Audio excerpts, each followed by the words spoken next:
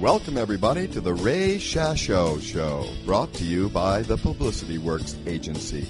Each week, Ray spotlights in-depth interviews with legendary and up-and-coming authors and music artists. Ray also features the movers and the shakers of the music and publishing industries and suggests important methods for getting the most out of your public relations and marketing needs. Please welcome music journalist, author, and entrepreneur, Ray Shasho. Hello again, everyone. I'm Ray Shasho, broadcasting from BBS Radio 1. And welcome to the show where we spotlight legendary and up-and-coming music artists and authors, brought to you by the Publicity Works Agency. Call us today at 941-877-1552 or visit www.publicityworksagency.com. And remember, we shine only when we make you shine. Our very special guest today is legendary British film director, editor, writer, producer, and author Tony Palmer. Tony Palmer's film resume includes over 100 films ranging from early works with the Beatles, Cream, Jimi Hendrix, Rory Gallagher, and Frank Zappa, to his classical portraits, which include profiles of Maria Callas, Margot Fonteyn, John Osborne, Igor Stravinsky, Richard Wagner, Benjamin Britten, and Ralph Vaughan Williams. He is also a stage director of theater and opera. Palmer's latest project is a legendary musical tribute, The Beatles and World War II, issued on CD and DVD by Gonzo Multimedia UK. Take a group of some of the most famous solo artists of the 70s, like Elton John, Tina Turner, The Four Seasons, The Bee Gees, Peter Gabriel, Bryan Ferry, Rod Stewart, Leo Sayer, Keith Moon, Helen Reddy, Jeff Lynne, and Frankie Valli, and get them to sing cover versions of some of the most famous Beatles songs ever written. Add a considerable dollop of authentic documentary footage of the Second World War telling the story of that epic encounter. The Beatles and World War II. Sound crazy? It is, but enormously entertaining and occasionally very chilling, a unique blend of music and film like no other. Of that much, we can be absolutely certain. The best collection of Beatles covers in a film ever. In an article written by Ronnie Daniland, editor of Ear Candy magazine, the old 1976 film was the strangest mix of cinema and rock and roll, combining World War II images, including newsreels and Hollywood films made at the time, with the music of the Beatles. Not the Beatles' original recordings, but by various artists.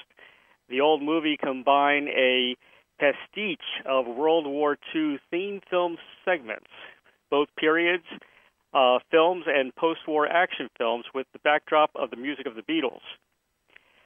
Strange concept, huh? Well, a long story, but the end result was disastrous. The original distributor junked the film so completely that no copy survived, and the film took on its iconic status.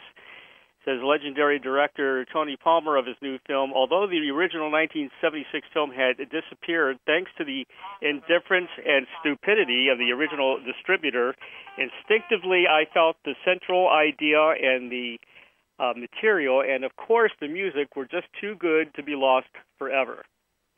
So for those fans who have had to rely on a few very poor quality extracts on YouTube, the 2016 film is a completely new experience, and much of it is in HD.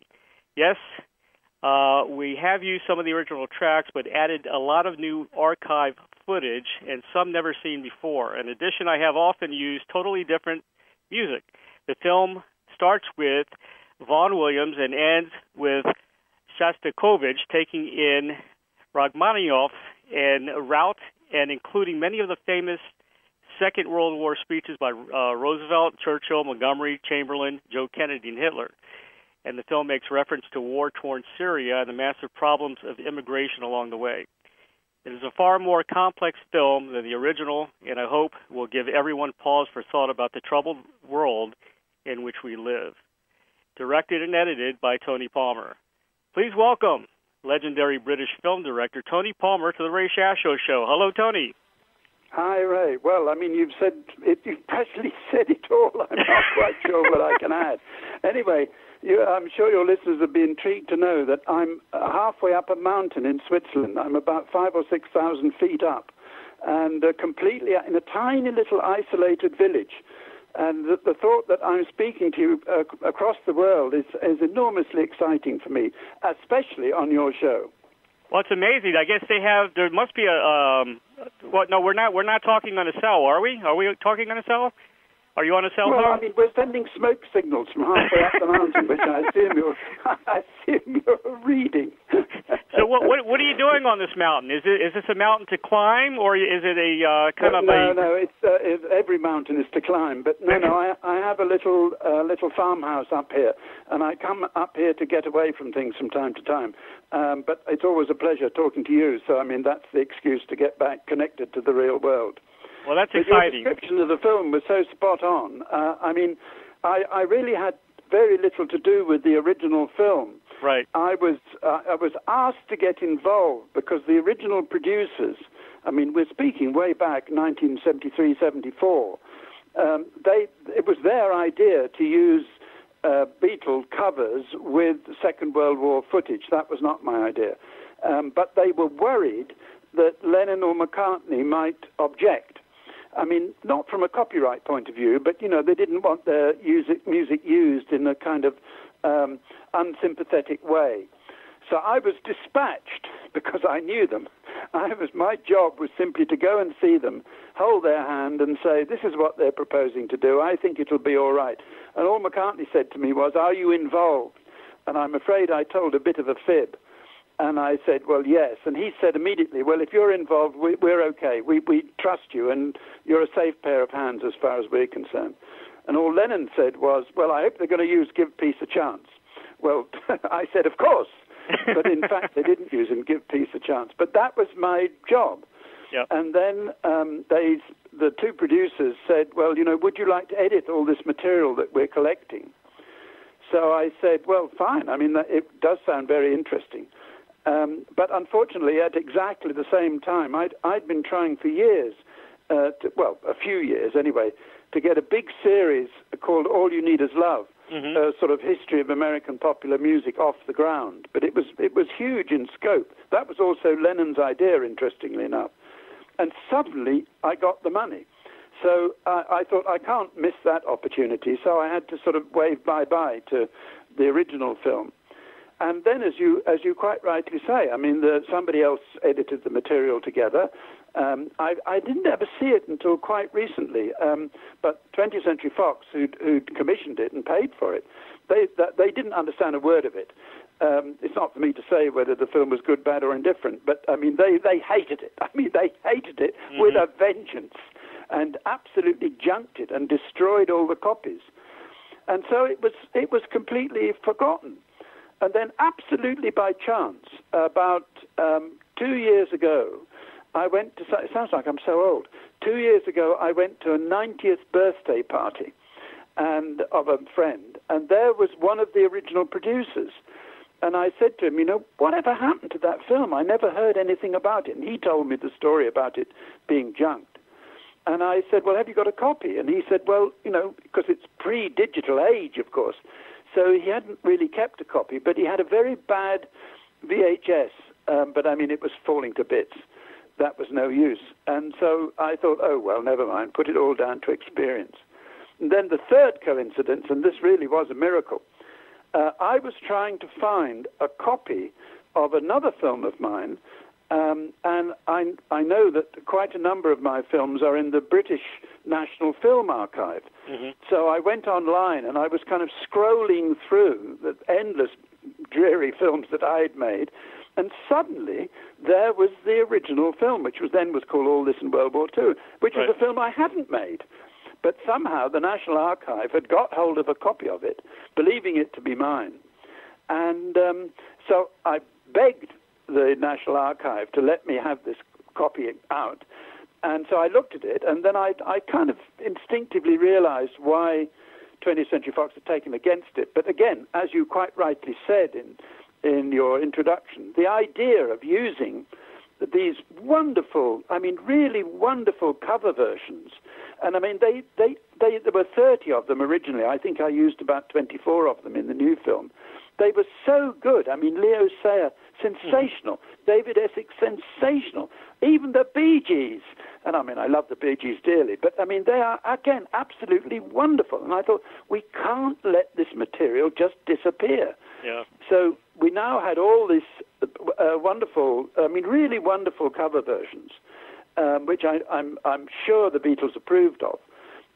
And then the basic idea of using Second World War material. But I thought, well, the subject is much richer than that. You know, we can expand it. We can talk about all kinds of other things and relate it to the present day.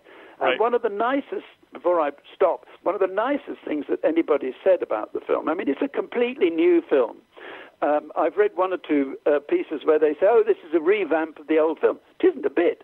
I mean, the music's the same, but the whole thing is it's a completely new film.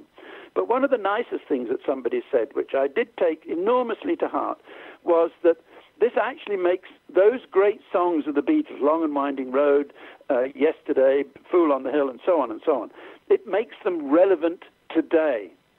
And I thought, wow, I mean, that is the kind of accolade that I would hope for. And I don't know whether McCartney's seen that, but and unfortunately John Lennon is no longer available to see it. But I mean, I'm sure that if Paul did read that, his heart would leap too. You know, to make the Beatles' music relevant to today. So okay, it's stuff from the Second World War, enormous amount of footage that I had, that I'd collected over the years. But somehow you think, yes, that's about now. This film is about now. It's a completely new film about now. So I'm going on. You told me to shut up.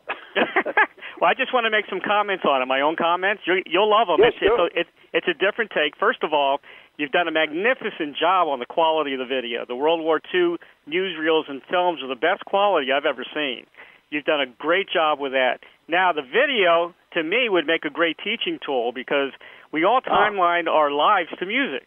Why not do the same by learning history? You know, my son said that. Yeah. Go on. Sorry, Ray. Well, my son-in-law is a high school history teacher who's very excited about the video. I mean, you know, putting music with history and the way it's presented, I mean, you know, it's perfect. It's every history teacher's dream, really. we had one. That's very interesting because we had one big screening in England a week and a bit ago, and I would think 50% of the audience, quite a big audience, came up to me and said, "This should be in every single school in England." I mean, it was it was shown in England, of course, but in other words, the feeling was the same. This was, in the nicest possible way, an educational tool as to what happened in the Second World War, but I wouldn't want to say sugaring the pill, but, you know, using the music to demonstrate what happened. And I think another really important element in the film, which I hope you found as well, was to suddenly, I mean, my big hero at the end of the film is Roosevelt. Yep. I thought I really began to understand how important Roosevelt was in the organization of the Second World War. Of course, we're English, and we think, well, Churchill won the war. Now, Churchill made a very important contribution, but in fact, it was Roosevelt. It was his intelligence and his wisdom and his drive. And there are two wonderful moments in the film from Roosevelt's speeches. We've used quite a lot of Roosevelt's speeches, where he's announcing to the Congress how much they're going to have to spend. And he doesn't ask them. He just says, the amount we're going to spend this year on the war, and he looks down at his notes. Of course, he knew what it said. Then looked back up and with a smile says, $50 billion. And that was the end of discussion. Now, you can't That's a lot of money for back then. American president saying that. It's a wonderful thing. And then a little while later on, my favorite, and again, you realize what an extraordinary man Roosevelt was. Another wonderful thing he said is that after Mussolini, the dictator of Italy, had been captured, he says, and these were all his fireside chats, but they were filmed. He says, Mussolini came to the reluctant conclusion that the jig was up. I like that. I remember that, That's a wonderful thing for any politician, let alone the President of the United States. So he emerged, as a real extraordinary man. And, of course, Churchill is there, and and Montgomery's there, and Montgomery, Eisenhower's there, and the rest are all there. But it's Roosevelt who's the hero, and so I'm delighted that that's your son-in-law's reaction, because that was the reaction in England. Should be in every school in England. Definitely. This is what happened. You know, I watched the video with my dad, who is a World War II vet. He was in Japan, in Okinawa and Saipan. He's in his 90s, and you know, I'm so glad he's still with us today. But he really loved the film as well. Great. Well, I mean, it pays tribute to their enormous sacrifices that people made, and the enormous courage that they exhibited on all fronts. But in a strange kind of way, the music makes it relevant. As I said before, makes it relevant to today. You realize that, yes, that is 60, 70 years ago, but actually those people would have gone through exactly that today for the same cause. You know, it's not something that is, it's not ancient history.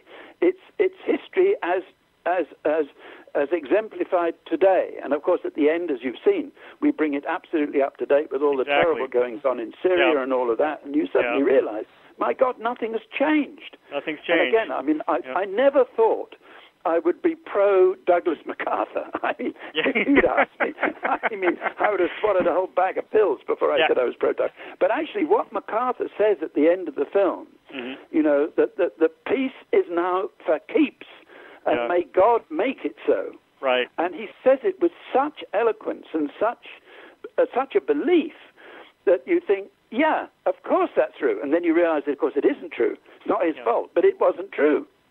Didn't happen. And there was a disturbing scene, of course. I guess it was at Auschwitz with the the Jews and all the bodies and you know, burying the skeletons and things like that, which you know, kids today need to see, because a lot of kids, you know, they're stuck on their iPhones, you know, and they're not. They have every tool possible at their disposal now to look up history. You know? Well, I mean, I hope. I mean, the intention that when I made this new film, I mean, the intention was not to kind of shove history down your throat, but just to remind you of the sacrifices that people made, and also of the terrible cost there was. I'm not talking about money, but in terms of, you know, people being killed and so on and so on.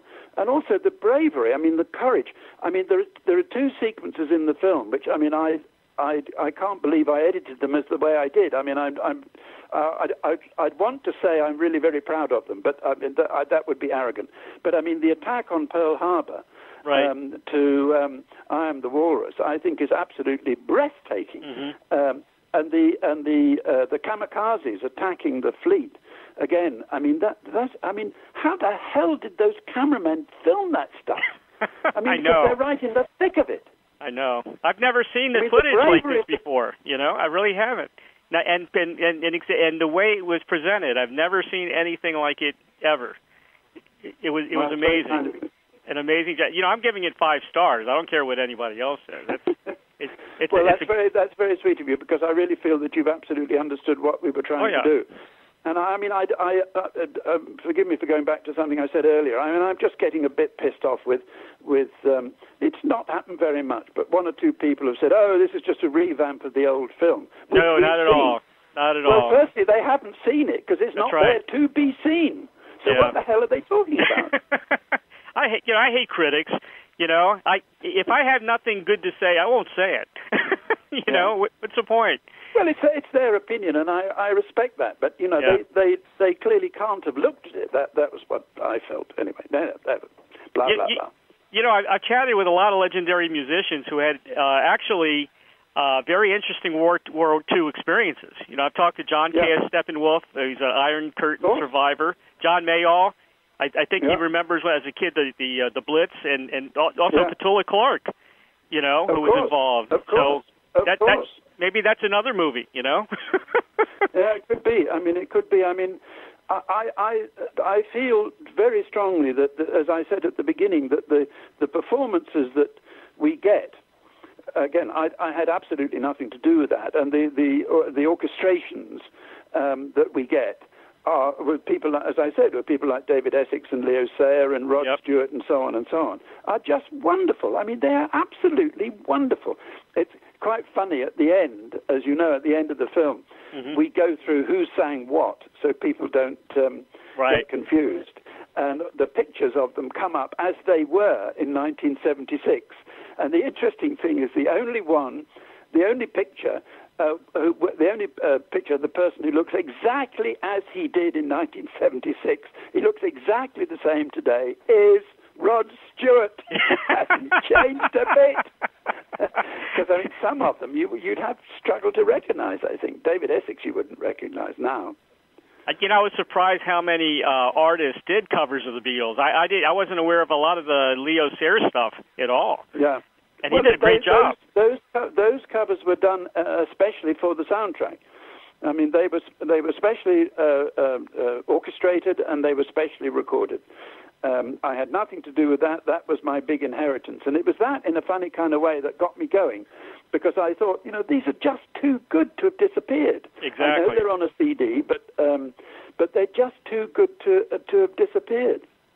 And in fact, as I think there were 30 tracks originally, and I think we used 24, or at least part of 24, possibly 25. Well, it's an awesome film. I always said a good editor and a good, engineer that makes everything. If you don't have those two things, then forget about it. Well, it helps, and I think it's really. I thought it was really important when I began to think about what I could do with the material was to really literally start from scratch. I mean, I think the amount of archive footage that is in the new version of the film, or the new film, I should say, it's not a version, the new film, compared with what we took from the old film, is about 10%.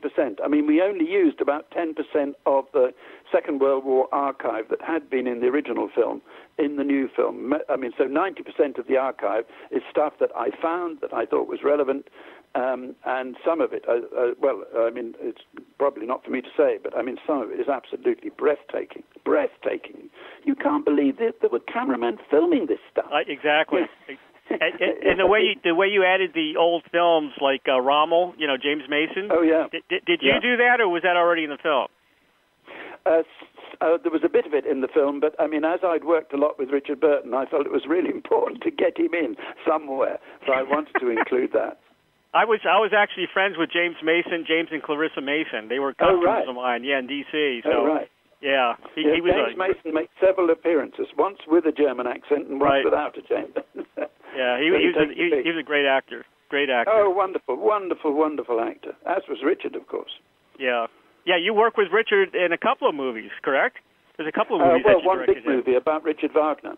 Right. And I'm always asked, what was it like to work with Richard Burton? I mean, it's a familiar question.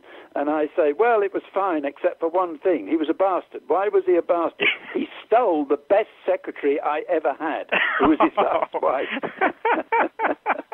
His last wife was my secretary, Sally, and she was without doubt the best secretary I ever had. Bastard, he stole her from me. Was that during the filming, or was that before? Yeah, it was during the filming.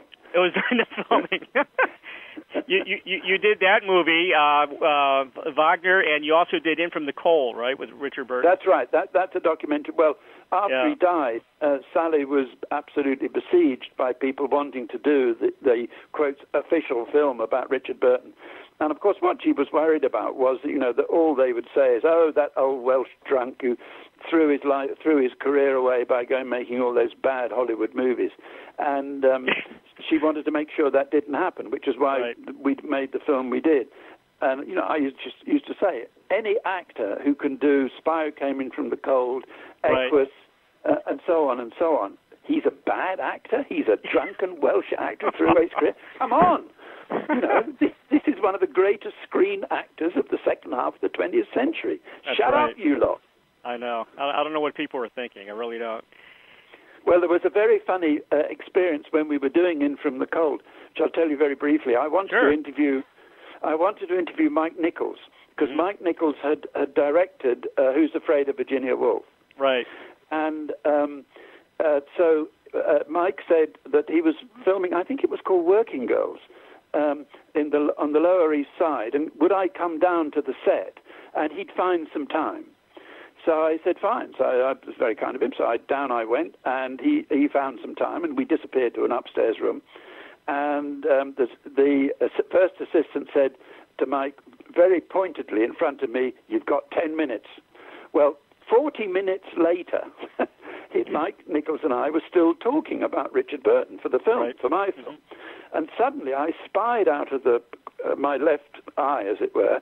I thought the first assistant come up to basically take Mike Nichols away. He'd long outstayed his welcome. And obviously there was a big film crew downstairs waiting to go. And so I stopped the conversation. I said to Mike, "I've got more than enough. What you said is absolutely priceless, and thank you very, very much. I'm really very grateful." And we stood up and shook hands. And then Mike turned to this person who was behind me and said, "Oh, Harrison, do come and say hello to Tony Palmer." And it was Harrison Ford. So we spent another 20 minutes with Harrison Ford telling me how much he admired Richard Burton and what he admired about Richard Burton. Great actors recognize each other. They know those special qualities. They do. You also did, which I found very interesting, The World of Peter Sellers. I think I was back in '71. Now, why was that? Was that banned by the BBC? It was originally banned. Well, it's still banned by the BBC. Well, I think what the BBC... Peter Sellers was then at the height of his fame. Right.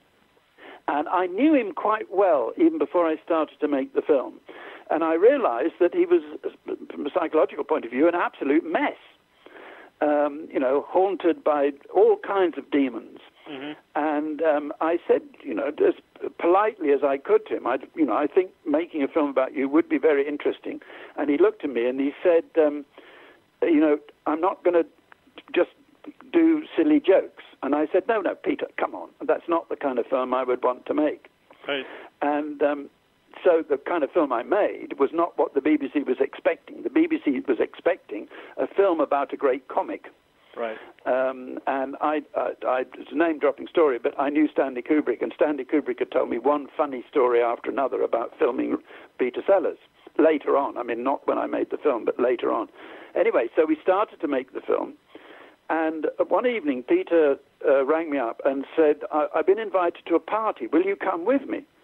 And I said, "Is it for the film?" He said, "No, nothing to do with the film. I just need someone there with me. How do you feel?" "Peter, of course, I'll be right round." So round I went.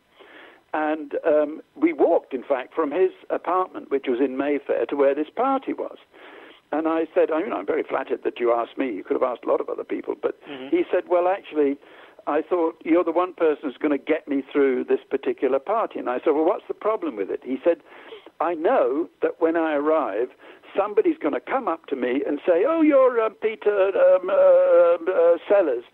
Do us one of those funny things.' And if that happens, you've got to either hit the other person or take me firmly by the hand and go." So I said, "Come on, Peter, you don't need me to protect you." So we arrived at the party, and we hadn't been there 5 minutes before some idiot, some yahoo, came up to me and said, "Oh, you're Peter, but what's it? Do us one of those funny things." Oh, jeez. So I didn't hit him, but I dragged Peter away, and we went off and sat in the corner. But so I mean, he felt he had no persona himself. Right.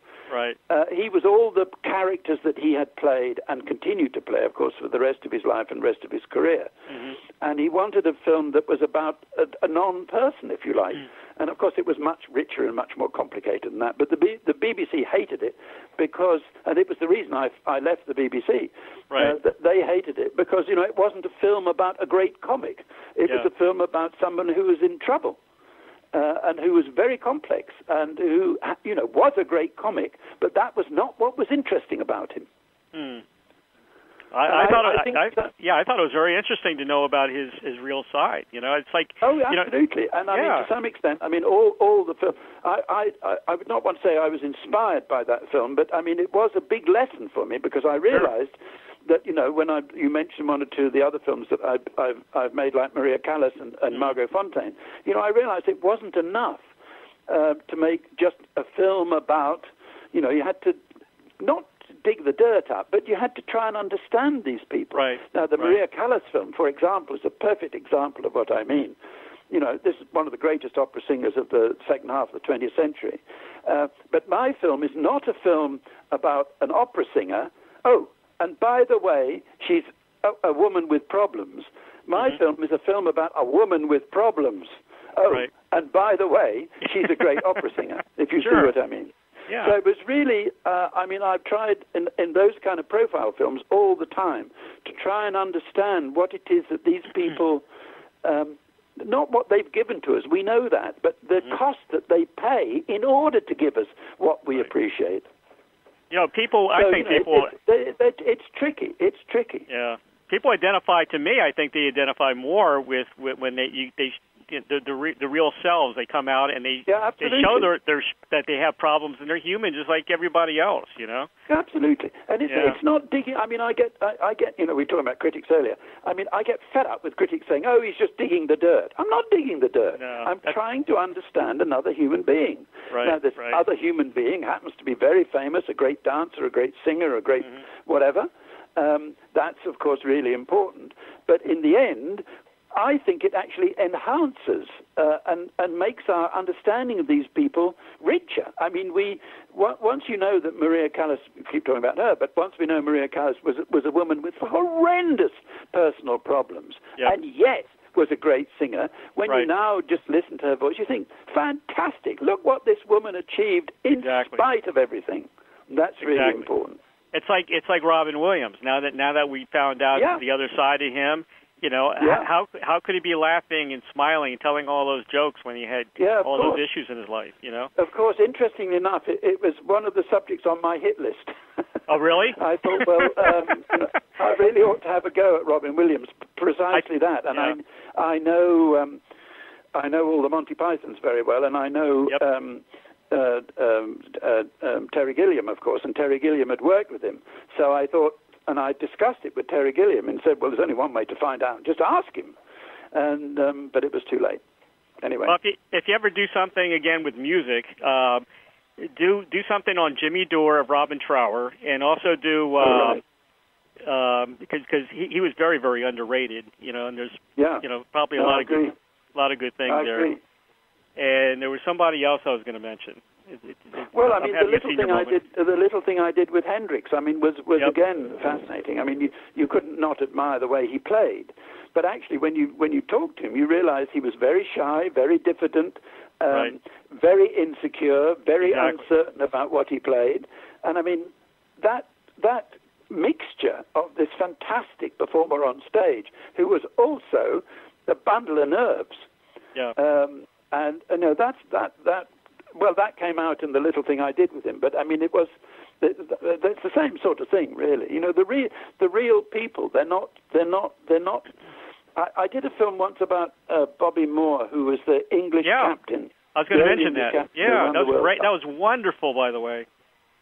Well, that film, we interviewed all. It was made a few years ago, but we interviewed all the members of the World Cup team. Right. Who was, obviously, Bobby Moore was no longer alive, but we interviewed all the others.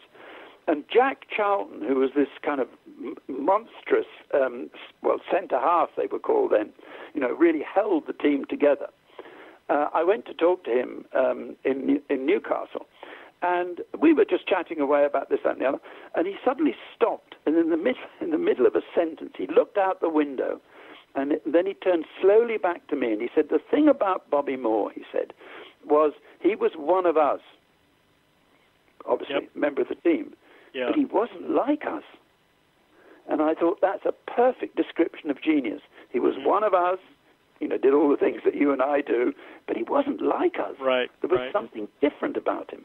Yeah. That, of course, is a perfect description of great artists. They are like us, They fart, they go to the lavatory, they eat, they have sex, but they're not like us.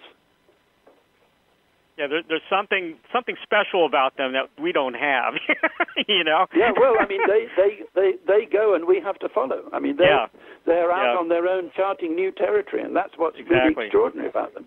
And that takes courage, of course. It does. Bobby Moore's story had Michael Caine, right, and David Beckham was in that.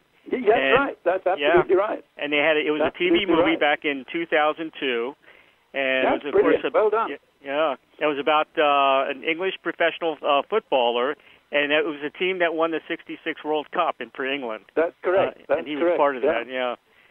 That was a fascinating journey. But I mean, I learned a huge amount about Bobby Moore. I mean, not just Jack Charlton's description, but I mean, again, about all the problems. I mean, when he held the world, it's also about courage. When he held the World Cup in his hand, the famous iconic photographs, what nobody knew except two people, Alf Ramsey, the manager, and his then wife, Tina, what nobody knew was that he'd been diagnosed with cancer and told not to play. Right. But he ignored them and went straight on. And when we made the film, I knew that when we made the film. And Alan Ball, another wonderful player who since died sadly, I said to Alan Ball, you must have known. Surely you must have known. And he said, well, when we were in the bath, the collective bath, we could see these marks on his back. Right. And somebody said, those are chemotherapy marks. And then somebody else said, oh, don't be silly, of course they're not. So we suspected, but we didn't know. And if Bobby didn't want to tell us, we weren't going to ask him. But the fact is, he'd been diagnosed with cancer, told not to play. And he consulted Alf Ramsey, and apparently Alf Ramsey said, it's up to you. And Tina said, Tina told me that, first wife, had told me that she'd said that she'd prefer that he didn't play. Yeah. And Bobby said, hell with that, I'm the captain, of course I'm going to play. Right. Again, an amazing story, Amazing. Yeah, it's an amazing story, it really is. The guy I was thinking about to do a story on Keith Emerson, because of course there's. Oh right, Keith Emerson, yeah, Emerson. We just lost, we just lost from suicide. So. Really? Yeah. Yes. I interviewed Keith. He was a very nice guy. We talked for an hour and a half. Yeah, and he killed himself. Unfortunately, his hand was not working properly to play the keyboards, and they think that's one of the reasons why he did himself in. So sad. Yeah. Yeah. Now here's the legend. Tony Palmer was studying moral sciences at Cambridge University in the 60s, right?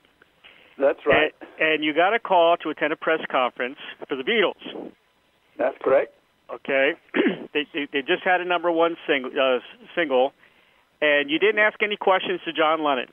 And John Lennon asked you, why didn't you ask me any questions? And then you told him about your background and what you're studying at Cambridge, and he got so interested that you took him for a tour of the college, and he wore a beard. Take him round, and I first said no, but he said, why not? And I said, well, you'll be mobbed, and that's not my idea of fun. So he said, I'll come in disguise. How about if I come in disguise? He turned up in a very silly beard and a brown Macintosh and a very big fedora hat, and we both got the giggles, and so he took them off, and he was very happy. And then at the end of that afternoon, he said, he scribbled a telephone number on a bit of paper and said, after the concert tonight, we get taken away very quickly and I won't have a chance to see you again. But he said, call me when you come to London. Well, I said, I'm not coming to London. I'm staying here. I have a chance of being an academic. He said, well, call me. So I did eventually go to London to work at the BBC. And I still had this bit of paper. But by that time, of course, the Beatles were intergalactically famous. Right. So I thought, he's never going to. But I thought, nothing ventured, nothing gained. So I dialed the number. And you could tell from the girl's voice on the other end that I was the 400th person that morning who'd rung up to say, John Lennon said to call. And I said, well, he really did say to call. And she said, well, all right, she said. So I put the phone down and I thought, I'm never going to hear another word. About 30 minutes later, a man called Derek Taylor, who was their PR man, their main PR man, rang me back. Derek Taylor, sure. Derek Taylor, and who subsequently he and I became very, very good friends, rang me back and said, I've got a message for you from John. And, of course, I was racing through my head, who the hell are you? What the hell do you want? F off, or whatever. So I was very nervous, and I said, well, what's the message? He said, why has it taken you 2.5 years to ring up? He'd remembered. So then we had met for lunch again very soon. A lot of brown rice,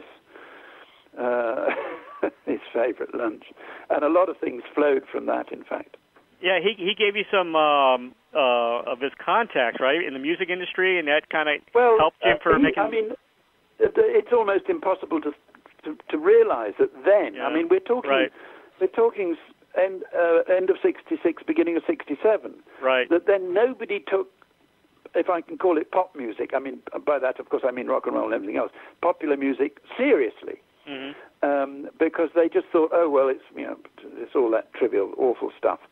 And there were a lot of, and John over the brown rice said, there are a lot of great musicians who simply either can't get onto the BBC or won't appear on the BBC. You remember the Dave Clark show, I'm sure. Sure. A lot of gyrating nubiles.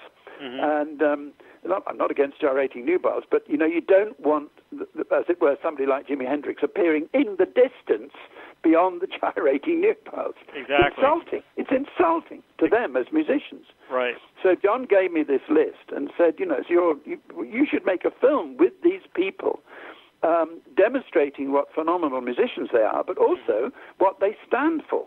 Yep. And I said, fine. Well, I mean, one or two of them I knew. I mean, oddly enough, one of the people on the list was Pink Floyd, and I'd been at school with Roger Waters, so I mean, I did have a contact there. Most of them I didn't know at all, except by reputation. So John said, I'll make the contacts, I'll tell them they've got to do it, you make the film. So I said, fine. And so we made a film called All My Loving. John gave me the title again. And that, I mean, I'm quoting what other people say now. This is not me being boastful, but I mean it absolutely overnight changed what people thought pop music was like, and what it was capable of, and what its role was, and how important it was. I mean, it literally changed overnight because of that film. John and I had a bet, actually, interestingly enough, where we were talking about. He'd seen the film. And we were talking about what the likely reaction was. And I said, well, my guess is that the popular papers, they'll absolutely love it. And the quality papers, they'll hate it. They'll just think it's just pretentious bullshit. And he looked at me and he said, you're quite wrong. It'll be the other way around. Mm-hmm. And I said, come on. He said, I'll bet you £5, which was a lot of money in those days. Right. That this would be the case. So, the reviews came out. He was absolutely right. The popular papers loathed it. They thought it was pretentious gobbledygook. But the quality papers wrote reams, page after page after page. I have to add on, I never got my £5 from Mr. Lennon. Oh, jeez. But, he was spot on. Because that's what it did. People suddenly realized, not entirely because of me, but partly because of this film, that the rock and roll popular music had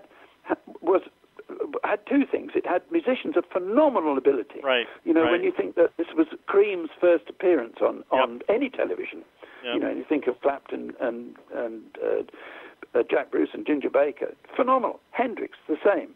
Pink Floyd, same. These were the great, extraordinary guitarists, drummers, whatever, extraordinary musicians. That was the first thing that the film made absolutely plain. And the second thing was that they weren't kind of completely incoherent, mumbling drug addicts. They were very articulate. They had a lot of things to say. Yep. Now, of course, today, we wouldn't think twice about that. But when that film was first shown in '68, that was an absolute seismic shock that these people could actually speak in coherent, joined-up sentences. That was unbelievable. Yeah. Well, John Lennon called the film a monumental achievement, and thanked you for creating the series. Bing Crosby held its editing and deemed it a priceless archive. Pete Seeger said that its colossal, emotional, intellectual, and history range is breathtaking. And that there was a 5-disc DVD of the series that was released May of 2008. That's right. The series came a bit later than the first film, but they're connected. They're absolutely connected. Now, they well, said... I wrote to Pete. I actually wrote, after Pete Seeger said that, he wrote that to me in a letter. I wrote back to say, I said, Pete, I love you dearly, but you're getting a bit carried away. He wrote back, he just crossed that, my reply, he crossed it out and wrote over it, bullshit. You included all the genres I mean, you had folk, ragtime, Tin Pan Alley, vaudeville, music hall, musical theater. I mean, everything was there. Country, swing, jazz, blues, R&B, and, of course, rock and roll. Did you intentionally did you intentionally leave out disco and punk, or was that just maybe the time? Well, no. I mean, the punk was a bit of a disaster. I mean, I finished the editing around about the end of 1975, beginning of 76. Right. Which, of course, punk was just starting. Right. I went back and I begged the distributor to give me more money to do another episode 18, as it turned out to be, about punk. And, I mean, the guys who'd given me the money, they were archetypical, very nice, Jewish, mainstream entertainment professionals. Right. You know, the idea of them messing with something called punk. I mean, remember, punk was turned down by EMI for the same sort of reason, and taken up by Richard Branson. But it was. I begged them for more money, but they simply wouldn't. And of course, at that point, they hadn't sold the series, and you know, they weren't sure that they'd get their investment back. I mean, they got their investment back, and how? Yeah. But that was the problem. I mean, if I'd been dealing with, if Richard Branson had paid for the whole thing, I mean, he'd have ordered me to do punk, but he didn't. But these were very nice three brothers called Delphon and the Grades. I mean, the famous Grade family. But they were Jewish immigrants at the turn of the 20th century who'd made good, and they were all members of the House of Lords. And they were the ultimate respectable Jewish mainstream businessmen who put on the royal show at the London Palladium. So the idea of them doing punk was, I think, a bridge too far, really. So that was all. It was bad timing, or unfortunate timing, not bad timing. All You Need Is Love. It was a 17-part television documentary series, right? It was, yes. That was not the original film. The original film was All My Loving, but All You Need Is Love flowed from that. Very, very funny story about the title. I mean, John again said, you know, use the title. I'll give you a perfect title. Call it All You Need Is Love. I said, wait a second, I think I know that title from somewhere. Isn't there a song about that? He laughed. Anyway, when that DVD box set came out, to which you referred, he said that the American distributor said, you've got to do a title check, you know, title search, to prove that you're allowed to use that title. Right. And I protested and said, well, that's ridiculous because, you know, it's common parlance now. All you need. No, we insist. So we found two interesting things. Firstly, the Beatles themselves had never trademarked or copyrighted the title. So it was in that sense it was free. No, never did. Interesting. Yeah. But two people had, and they were the problem. Or they looked as if they might be the problem. The first was a brothel in Amsterdam, which had copyrighted at the time. And the second one was a manufacturer of risque lingerie in Hong Kong. So eventually I went back to the American distributor and I said, come on, you don't seriously think they're going to complain if we use the title?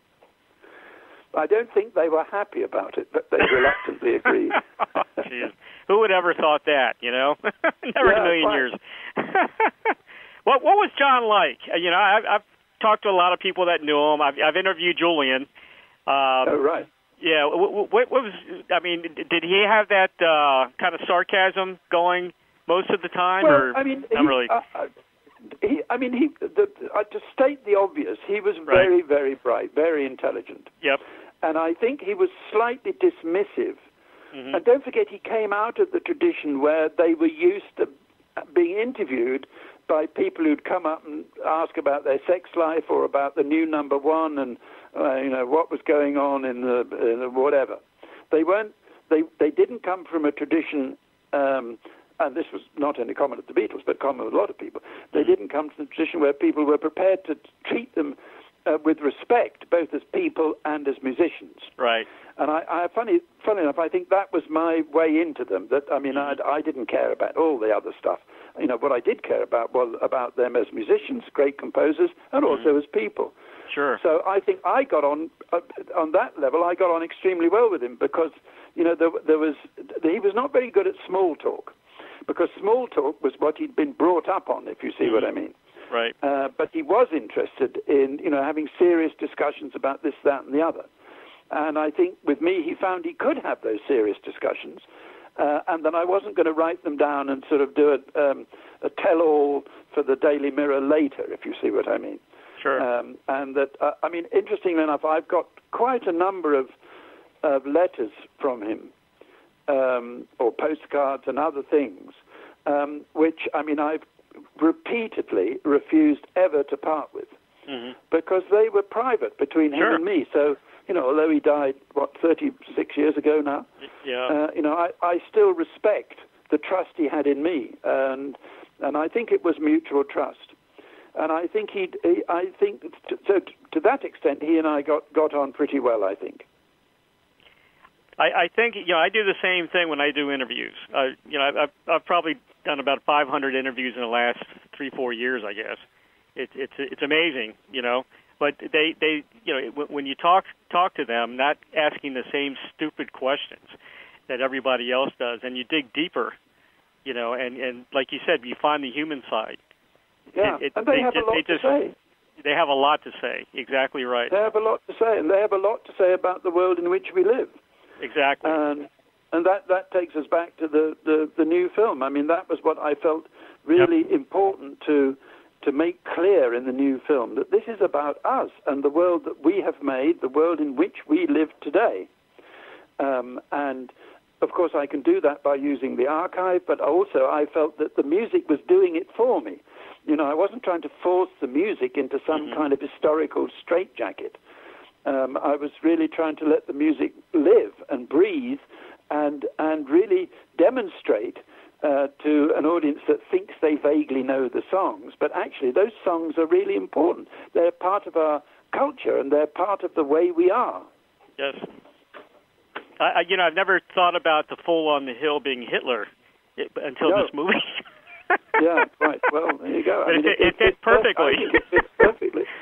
And the long and winding road, as they're tramping through the Philippines and so on. And Maxwell Silverhammer during the... Maxwell Silverhammer, yeah. Who would have believed? It's Frankie Valli, isn't it? Who would have thought? Come Never. On. But again, Never. I think that works very well. It was a great... And the version of Because I've never heard before as well. The artist that sang Because. Sorry, I missed that. Yes. That was great. That was wonderful. Oh, right, yeah. Yeah. Who were some of the musicians or actors that, inspired you at an early age? Well, among the rock and rollers, if you see what I mean. Undoubtedly the Beatles. I think I twigged very early on that. I'm not excluding Ringo and George, but Lennon and McCartney were something special. There was something really interesting musically. I'm not a musician, but there was something really interesting musically going along here. I remember trying to beat to. Is it Paperback Writer? There's one where you try to beat 4 in the bar and you constantly get lost. Yeah. Because it isn't 4 in the bar. It's quite a complicated time signature. And so I think I twigged very early on. I was through, oddly enough, Jimmy Page. Jimmy Page was the first real contact I had with rock and rollers. And in fact, I went on tour with Zeppelin and wrote a big famous piece about them, which I found absolutely extraordinary. It's extraordinary musicians and extraordinary people, and the very antithesis of what their image was. That's what I found gripping. But through Jimmy, I met all kinds of other people like Eric Clapton, and I remember going. I think it's not the first ever Cream gig. It was in the Dome in Brighton, a town on the south coast of England, as you know. And I was just completely bowled over. And I thought, these guys, they weren't up to full speed on their improvisations, but they were improvising pretty amazingly. And of course, I filmed Cream Farewell Concert. And one of the amazing things, and I'd been to many, many concerts by the time I filmed that, but one of the amazing things it seemed to me was that, of course, there were antagonisms between the three of them. Nowhere near as bad as we are often led to believe, but there were antagonisms. Sure. But they were mostly musical antagonisms. They used to get bored playing the same old bit. So Jack, for example, would invert the bass line to see if the other two noticed. And of course, the other two noticed immediately. And you know, they were sufficiently good musicians; they could deal with it. Ginger was the worst. I mean, Ginger would deliberately change the time signature. I mean, we're going along 4 in a bar, it would suddenly become 5 in a bar, then 3 in a bar, then 4 in a bar, then 2 in a bar, then 7 in a bar. He'd do it constantly, just to see if the other two were awake, if you see what I mean. And of course they were, and of course they could deal with it, and that's why they were such wonderful, one of the reasons they were such wonderful musicians. But that was the cause of the antagonism between the three of them. They were trying to outplay the other two, but of course the other two, they were all equally great, so they couldn't be outplayed. But I think after my initial realization of how important, musically speaking, Lennon and McCartney were, I mean, it was Cream that finally made me realize that these were great musicians, as well as being extraordinary people. And of course, from then on, it was Hendrix and then Zeppelin. I had a blast interviewing Jack Bruce. It was the year he passed away. We were promoting his last album. Funny guy, and you know, we were talking about Ginger Baker, how he just didn't have a sense of humor. Well, the thing he didn't like about Ginger, or what Ginger didn't like about Jack, was that Jack always turned the volume up on his bass. Ginger, they had a fight about it. I mean, I think fisticuffs. And Ginger said, you know, why do you always do this? And then Jack said, so I don't have to listen to you. And then Ginger said, that's because you're fucking deaf. And on it went from there. That's funny. I mean, there was enormous love between them. I mean, there really was. I mean, great admiration, mutual admiration. Tony, what's when next? They split up. I remember the reason they split up wasn't because they were fed up and exhausted. They were exhausted. They were knackered. Yeah. I mean, I think in 2.5 years, this is well documented by a man called Harry Shapiro. They did something like 280 gigs. Yeah. 280 gigs all over the world in 2.5 years. That's a phenomenal number. I think a lot of those guys were burnt out. Absolutely knackered. In fact, in the Cream Farewell that evening in the Albert Hall, I said to Eric, why didn't you just take 6 months off? You know, go sit on a desert island or something and recover your stamina and your strength, and then get back together again. But they didn't want to. I think they'd had enough. Also, they were having very bad time with Robert Stigwood. Right. Which is a big story, as I'm sure you know. When John Mayall turned 80 years old, he celebrated here in I'm in Sarasota, Florida. So I covered the show. I hung out backstage with him, just me and John. You know, he actually sets up his own equipment. You know, the guy's 80-some years old now. Yeah. He's still touring like crazy. He promotes his music after, before and after the show, signing autographs. And just an amazing guy. Yeah. No, he is very, very extraordinary, John Mayall. Yeah. I quite agree. And you know, there we are. Yep, he's definitely the godfather of the blues. Oh, definitely. Oh, undoubtedly. And they would all say so. They will all go along with that, I'm sure. Tony, what's next on the horizon for you after this wonderful project that you've done? Thank you. Well, I'm actually writing a book. Oh, great. I've written a fair number of books already, but yes, you have. Never quite about rock and roll. This is not about rock and roll.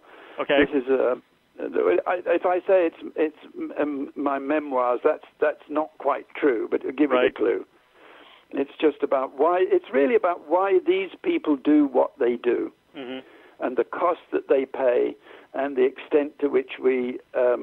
As I said, the extent to which we admire what they do without really understanding what they have to go through in order to give us the magic that they do. Yeah. So I thought, well, I've dealt with quite a number of folks of that ilk, so I'll try and pull it together and put it in some coherent form. When will that be done? What? When will that be finished? Well, if you listen to the publisher, of course he'll deliver it by Christmas time. Of course. No, I have started. I know that my wife would divorce me if I don't do it. She's been banging on at me for quite a long time, right, to put it down, because I have three very interested but smallish children, 14, 13, and nearly 11. Oh, wow. And I don't think they have a clue about what I've done in my life now that I'm a geriatric. So my wife's view is that, you have a responsibility to write it all down, so at least they'll have a vague idea who you are and what you did. I said, well, good luck. Yeah, it's unfortunate. My daughter's also a teacher. She's an English teacher, and she's really into music, and she was brought up with my music, of course. I was brought up, the 60s music. Of course, I love progressive rock. I'm a big prog rocker, Pink Floyd, Tall, yes, Emerson, Lake and Palmer, that kind of thing. But she's very disappointed with her classes that don't know anything about even her generation. And she's 31 years old. It's the case. I mean, it is horrifying, the extent to which... Well, that again takes us back to the Beatles in World War II. I mean, I didn't intend it as a history lesson, but I can quite see that it is in a strange kind of way. Because the music they vaguely heard of, kids today, teenagers today, sounds very patronizing. I don't wish it to sound to be patronizing, but they really don't have a clue as to what actually happened in the Second World War. And if this is a way that they can come to some understanding of what happened and some understanding of how relevant it is to today, then I think job well done. Yep, and it should be in every history class across the world. I recommend I hear what you say. Recommend it highly. I will speak to the distributor. Okay, great. If I can help in any way, just let me know. That's very, very kind of you. Tony, thank you so much for being on the show today. Not at all. It's been terrific fun. I'm sorry you had problems getting the right bit of the mountain to track me down on, but we did it eventually. The main thing is we connected, and you're on a mountain in Switzerland, so it's amazing. Indeed. Thank you so much. I appreciate it. It's wonderful to talk to you. Thank you very, very much, and thank you for your time. You're very welcome. Thank you. Okay, bye-bye. Bye-bye now. Purchase the Beatles and World War II, the best collection of Beatles covers in a film ever at www.gonzomultimedia.com or amazon.com. Visit Tony Palmer's official website at www.tonypalmer.org. Coming up next on the Ray Shasho Show, guitarist Doug Aldrich of the Dead Daisies. Very special thanks to the great Billy James of Glass Onion PR for arranging this interview, and to the amazing Doug and Don Newsom with BBS Radio for making it all happen every show. Please join me bi-weekly Mondays at 3 p.m. Pacific, 6 p.m. Eastern on The Ray Shasho Show. If you have comments or suggestions or would like to be a guest on The Ray Shasho Show, call 941-877-1552 or email us at ray@publicityworksagency.com. And don't forget to purchase a copy of my book entitled Check the G's, The True Story of an Eclectic American Family and Their Wacky Family Business, or the second edition entitled Wacky Shenanigans on F Street, proud to be politically incorrect in Washington, D.C., available now at Amazon.com. You'll live it. Have a great week, everybody. Thank you for listening to the Ray Shasho Show, brought to you by the Publicity Works Agency. Call 941-877-1552 or visit us at publicityworksagency.com. Specializing in author and music artist publicity plans. We shine when we make you shine. Join Ray Shasho every Monday at 3 p.m. Pacific, 6 p.m. Eastern on BBS Radio, Station 1.